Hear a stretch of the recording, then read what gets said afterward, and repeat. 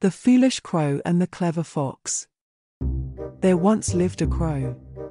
One day he was very hungry. He had not been able to get any food the previous day. "If I do not get anything to eat, I will starve to death," he thought. As the crow was searching for food, his eyes fell on a piece of bread. He quickly swooped down, picked it up and flew off.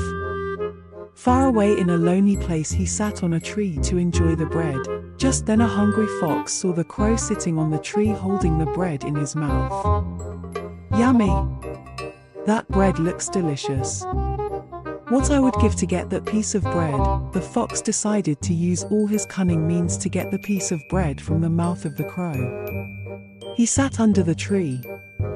The crow saw him and thought, "I guess this fox wants to eat my bread. I shall hold it carefully." And he held on to the bread even more tightly.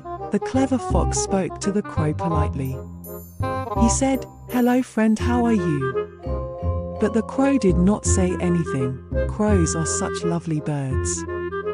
"And you are very charming too," said the fox, flattering the crow. Then the fox said, "I have heard that besides being beautiful, you also have a sweet voice.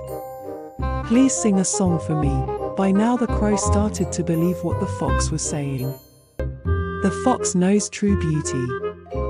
"I must be the most beautiful bird in this whole world.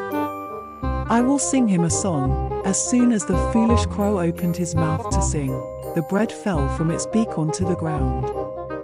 The clever fox, which had just been waiting for this very moment, caught the bread in his mouth and gulped it down his throat. The crow had paid a heavy price for his foolishness.